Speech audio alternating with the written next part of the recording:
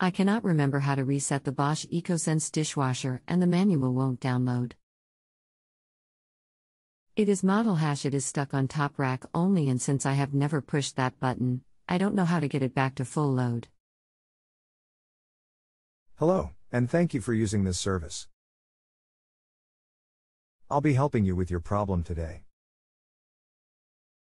First, try to just unplug the dishwasher for 5 minutes or turn the circuit breaker off to see if the electronics will restart.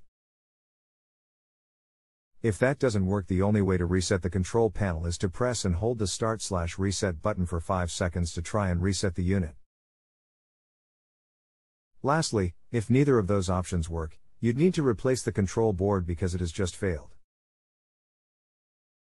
Turned off circuit breaker. Did not work. Press Start/Reset button for 5 seconds, did not work. Light for upper rack is flashing along with the chosen cycle. The machine is under a service contract. Guess I have to use that. If it's under the service contract, you'll want to call them because your issue is that your main control board has failed. This is not going to be resettable, I'm afraid to say. If you have a home improvement or appliance question and want to chat with an expert now, visit justanswer.com/ythi.